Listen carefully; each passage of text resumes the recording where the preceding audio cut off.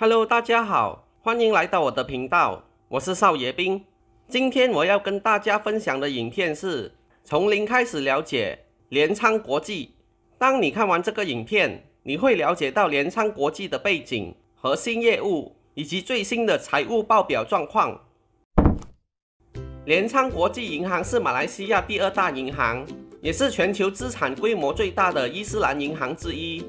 联昌国际银行是由多家银行合并而成，初期的名称为联昌银行，由黄庆昌于1924年在沙捞越州古晋设立，主要业务是商业融资和发售汇票。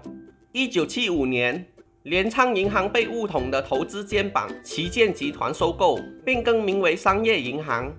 顺带一提，Cimb集团是由时任财政部长东姑拉沙里所创办。1986年，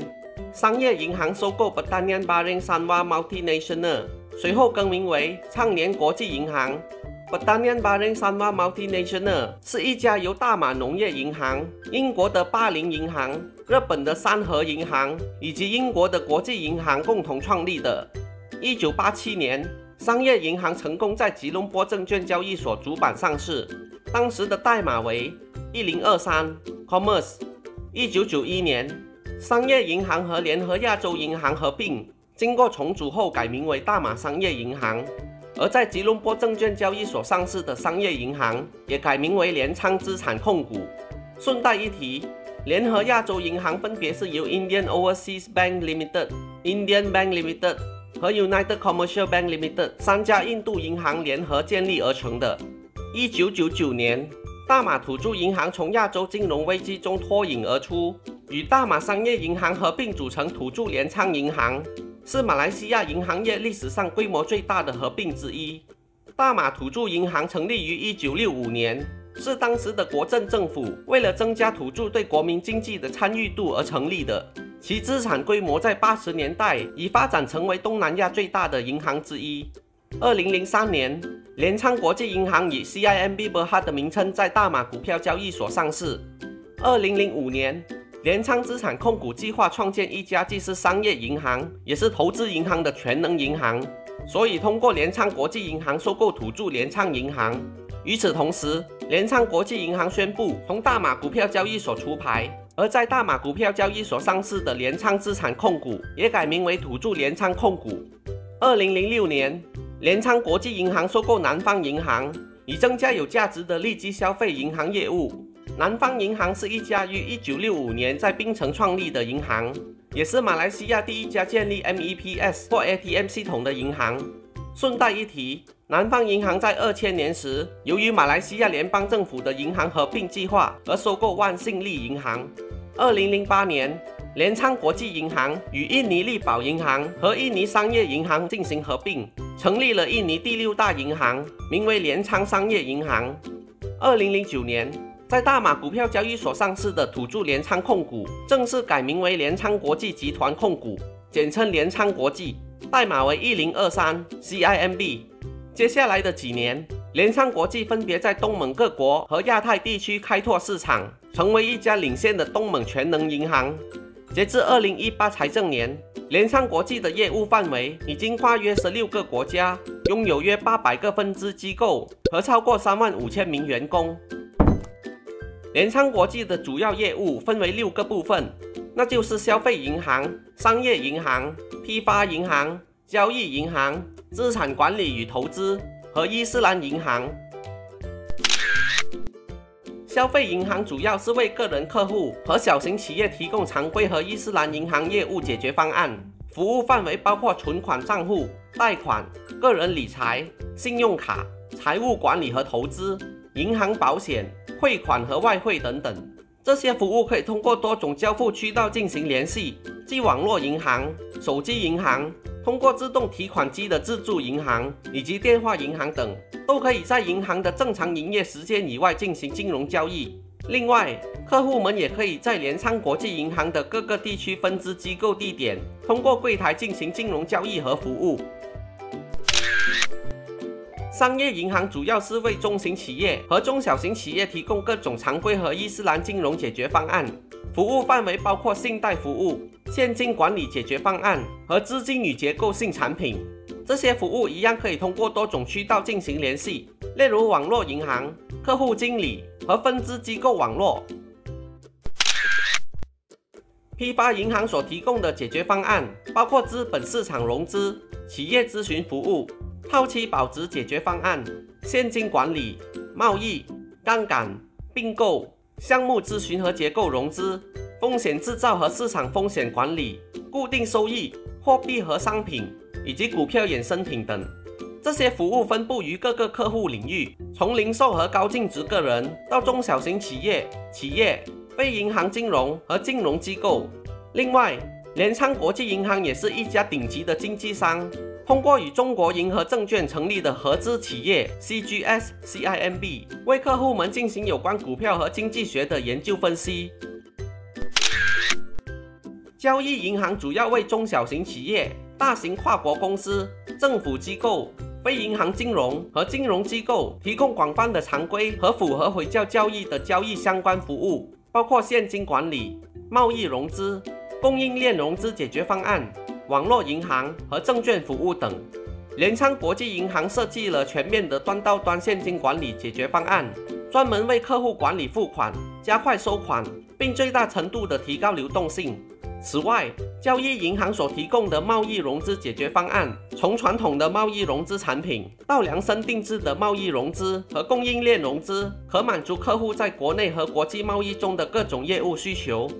交易银行还有通过基金会计服务、托管服务、企业信托和贷款代理服务，为客户提供端到端证券服务解决方案。在资产管理与投资业务方面，联昌国际银行是东盟领先的公共市场资产管理专营权，运营着 Cimb Principal Asset Management， 在马来西亚、印尼、新加坡和泰国都拥有核心业务。Cimb Principal Asset Management 可以为零售、机构、企业和国际领域的客户提供各种各样的解决方案，来帮助个人和公司建立、保护和增进其财务状况，包括单位信托、退休计划、全权委托和资产管理专业知识等。除此以外，联昌国际银行也运营着 Cimb Principal Islamic Asset Management， 是全球伊斯兰资产管理专营权。伊斯兰银行主要提供一系列符合伊斯兰教法的创新产品和服务，服务范围包括为整个东盟的个人、商业、企业和机构客户提供融资、回教债券、投资银行、交易银行、资产管理、银行回教保险和证券服务。现在来为各位介绍联昌国际最新季度的财务报表。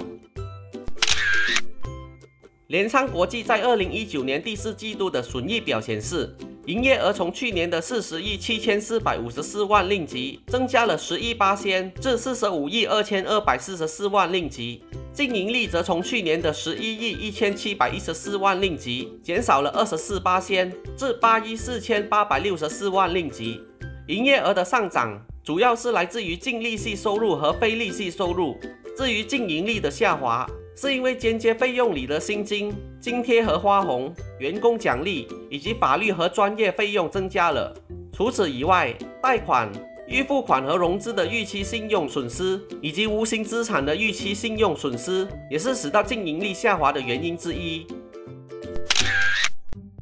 资产负债表方面，公司的总资产比起去年增加了 7.3% 至5732亿4566万令吉。当中最为明显的增加项目是 Loan, Advances and Financing， 这项目比去年总共增加了整232亿令吉。从表中可以进一步了解到，主要的贷款和融资大部分都是用于房屋贷款，多数是以浮动利率和个人名义申请超过5年以上的贷款，而且是以马来西亚居多。除此以外， Financial Investment at Fair Value Through Profit or Loss 也比去年增加了86亿令吉。主要增加的是货币市场工具中的马来西亚国家银行钞票和非挂牌证券的国外企业债券。另一方面，公司在这一季度的总负债比起去年增加了 7.1% 至5157亿7658万令吉。从表中可以看出，主要使到总负债增加的是因为客户存款，